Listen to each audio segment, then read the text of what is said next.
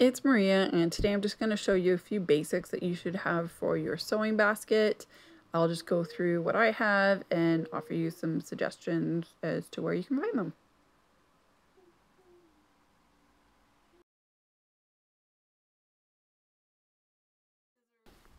Hey, so the first thing you'll need is a good pair of fabric scissors or fabric shears. You can get these at Amazon or your favorite fabric shop or craft store, Michael's, whatever.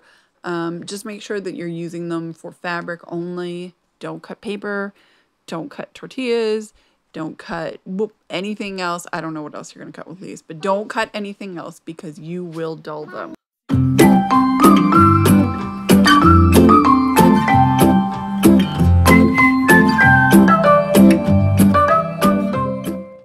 Another cutting tool you might want is rotary cutter. These are great for cutting clean, straight lines, whereas sewing scissors can sometimes leave a bit of a jagged edge. They come in two sizes that I'm aware of, a 45 millimeter and a 28 millimeter. I use both depending on what I'm cutting. Also, you don't need to use pins. You can use pattern weights, which is kind of nice because you're not piercing your fabric.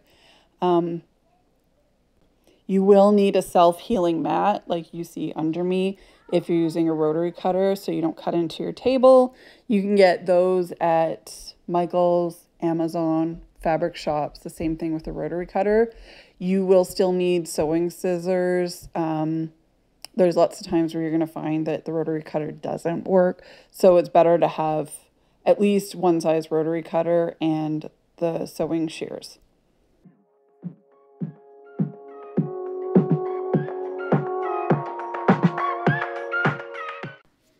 You're going to want some thread snips. It is really hard snipping threads with big sewing shears. These you can find at, again, most craft stores. Some of them will look like this. Some of them will look like a little pair of scissors. Honestly, both will work. It'll just make it much easier trimming those threads.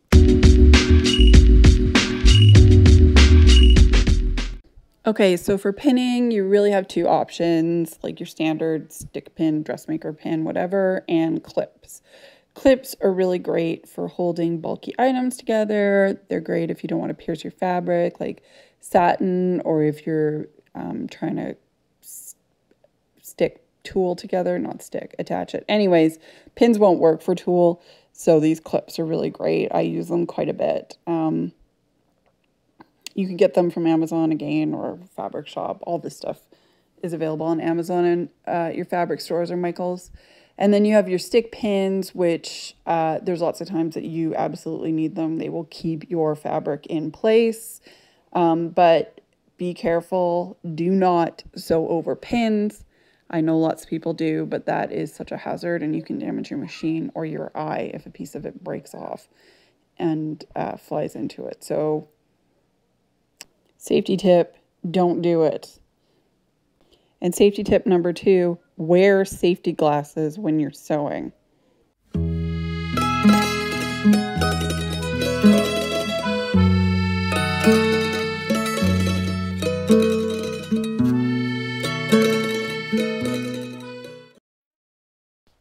Okay, now on to my most frequently used tool, the seam ripper.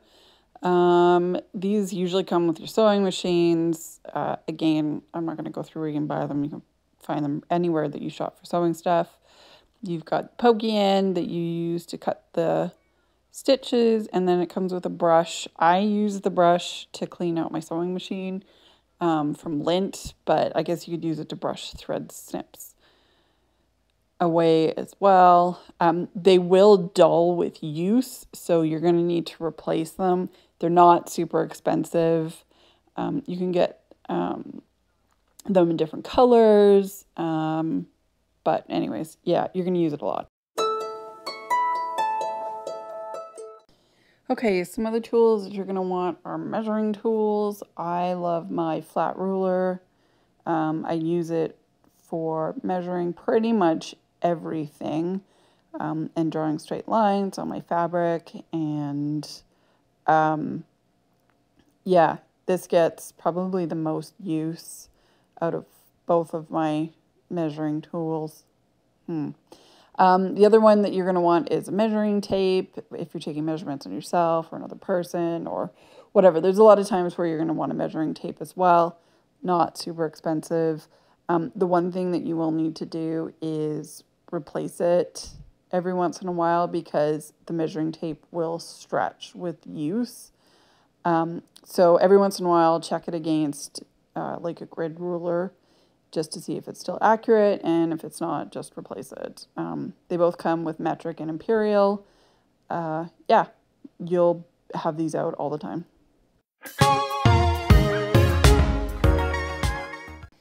Okay, pinking shears. I don't like mine, but I use them quite a bit.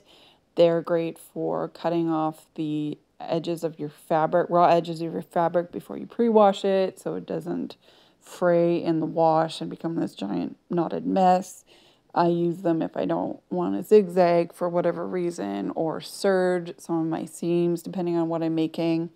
Another thing I have that's nice to have is a bobbin holder.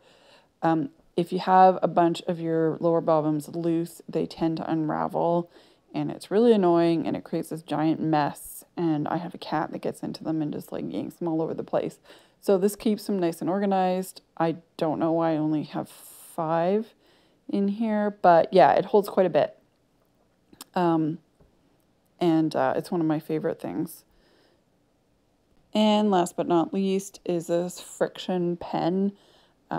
It erases with heat or disappears with heat. So I use it instead of Taylor's chalk because I hate Taylor's chalk. It gets all over the place. It's messy. I don't like it. One thing I've heard about these is sometimes in the sun, the marks can reappear, but I use it to mark on the inside of my fabric, or somebody was sharing, or on the selvage, not selvage edge, where the seam allowance is, so it'll trim away. Again, that gets used all the time. Oh, and the heat that you use to make the lines disappear and marks is your iron. Whoops, forgot to mention that.